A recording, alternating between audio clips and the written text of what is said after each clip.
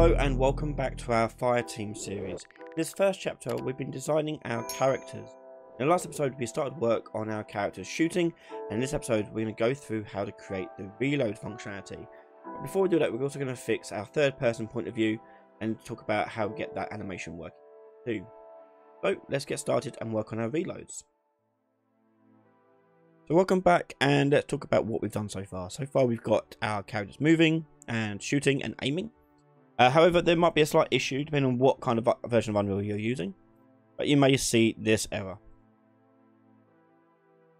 Go up to a character, you can see in a third person point of view the aim offset is making them vibrate. The solution to that is you just turn the aim offset play rate to 0.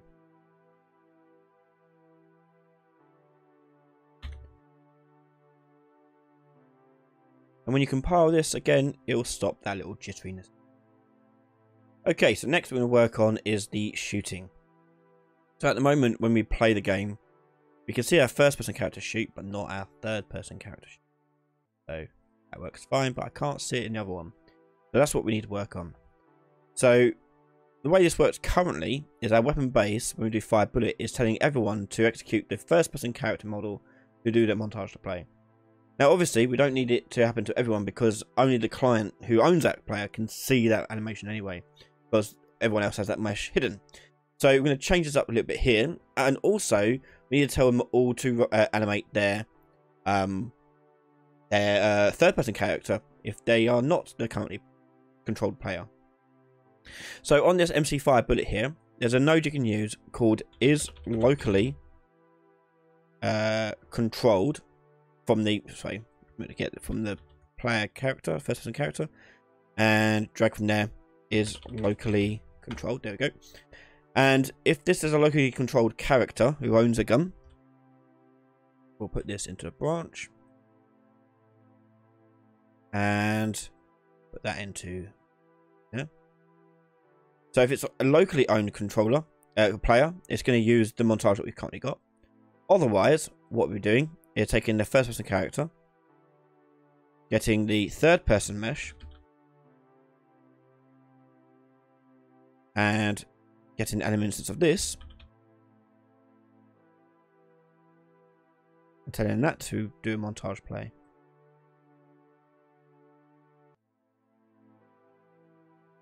Into the false there.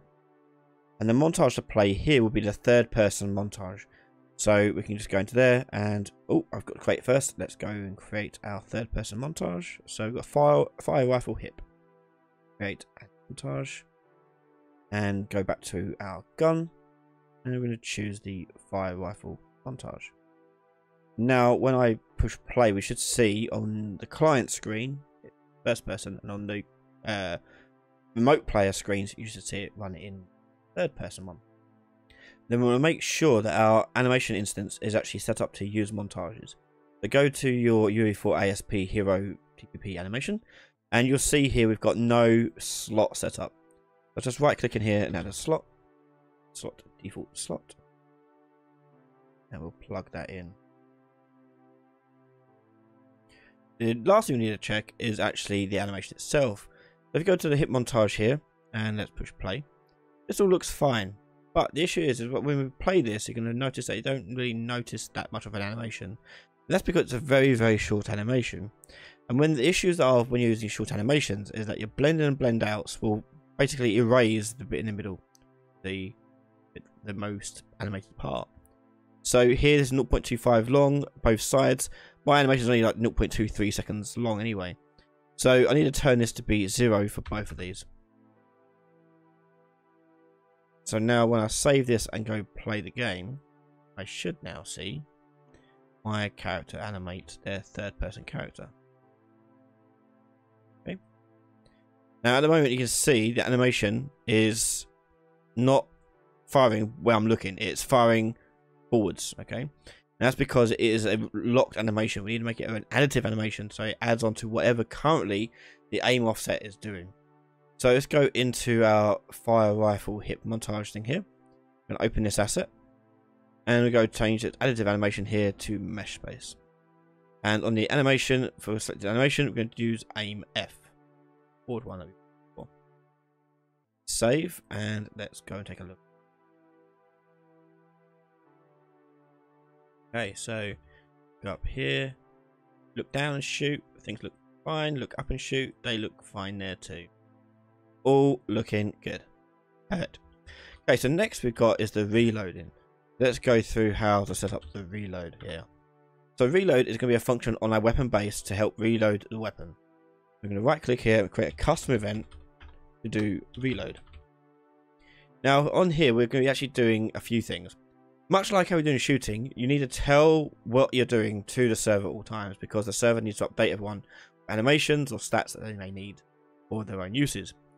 So the first thing they need to do is animate. So let's just do the animation part of the reloading. So when I hit the reload button, I want to trigger this reload action on a gun. At the moment, our interfaces, we only have primary fire, but we're going to be adding our own one to it again. So let's just double click on primary fire. Double click on that, sorry. We'll go into focus and double click on that, and it will take us to the interface. And then I'm going to add a new interface to this, and that's going to be reload. Wow, that's all I need for this. Go back to my weapon base, and we're going to see reload now in the list. Right click on that and implement that event. We now have it at the bottom here. So obviously, besides the number side of things, we're going to just take it to play animations first and foremost. So on event reload here, we need to set up a custom event to fire when this is called. So I've made a custom event in here, and we're going to call this one MC reload, and that's going to be multicast to the whole entire game. Now, much like how we did for the shooting with this branch in the middle here, we're going to have the exact same thing. We'll copy this and put this over here, and we are then going to do again the same thing over here, but this time I'm going to change the montages to use. Let's just copy all this and put this over here. So true will go up here, false will go down here, the same as before. Now we're going to put in the montages that we want to play. So the first person montage already exists. No, it doesn't. Yeah.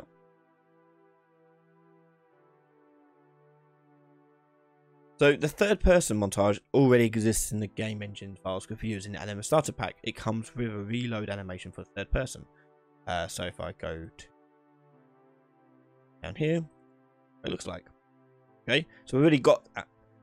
So I've gone ahead and made my own montage from this just by right clicking and choosing create montage. So on this montage, that's fine. But for the first person one, I didn't have one of those, so I'd go to the marketplace and I found a montage that I wanted to use, animation rather I wanted to use, called a reload. And this montage I'm going to make from this is very simple, but it gives us a reload in the first person point of view.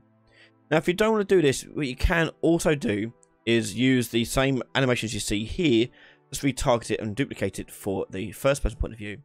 For this one though, you probably would want to do the iron sights one to make it look a bit better. Okay, so if you want to use this one again, you can do, just need to retarget and duplicate it back out for the first person arms. They can do the same animation. Okay, but I've got this one from the marketplace one.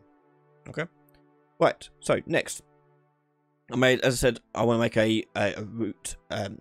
a montage of this. So I'm going to browse for this object, right click on here, create, and in montage. There we go.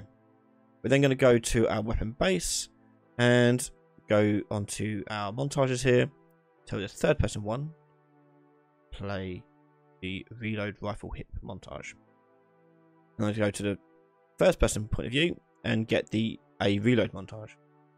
So we've now got reload set up as a multicast event. I'm going to call that multicast event from our input here. So MC reload, go into there. Then on our player character is call that reload function. So you're going to need to add an input action for this.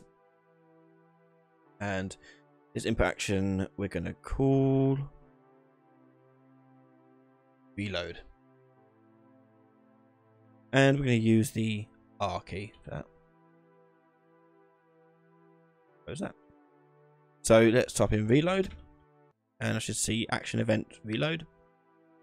And when I do this, I'm going to, likewise with my FP gun child actor, I'm going to call the reload function on it.